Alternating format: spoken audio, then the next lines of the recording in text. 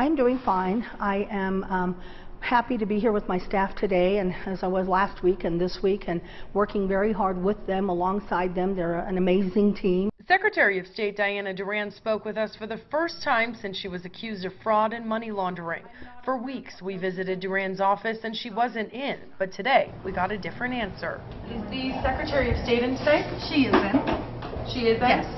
We are working very hard to prepare for the 2016 elections, and there are a number of deadlines that are coming up quickly. Despite all of the chaos over the last couple of weeks, Duran says she is keeping her head on straight and focusing on the work she was elected to do. And as far as the case, there's not much she can say about it. As you know, I have been instructed not to comment or discuss anything relating to the allegations against me, so I won't be commenting or discussing any of that. Duran is expected back in court at the end of October, but today her attorney filed a 90-day extension requesting more time to look over the discovery.